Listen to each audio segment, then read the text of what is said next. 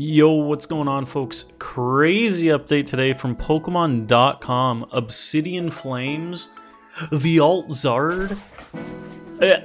It just blows my mind. They just kind of came out of nowhere with this one. So yeah, you can see it there. We're gonna zoom in on a little bit, but basically, yeah, the front page of Pokemon showing off some Obsidian Flames. You got this new Caesar. We just want to get to the Zard.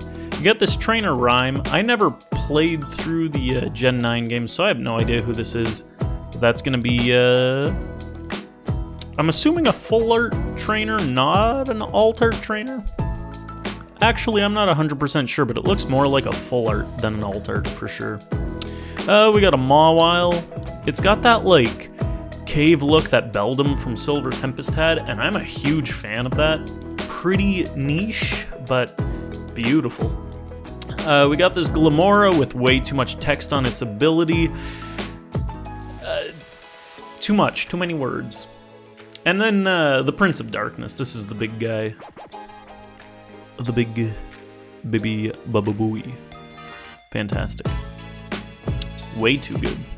This thing just like insane. We saw the, I guess I'll have to look for that real quick, but we had the gold. We had the gold Charizard from Obsidian Flames. Now we got the Alt Art Terastallized one.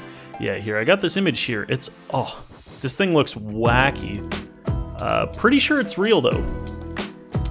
You know, remember seeing this thing?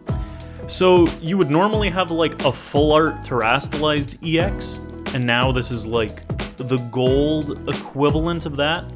And based on the style, like, it totally makes sense, totally looks legit.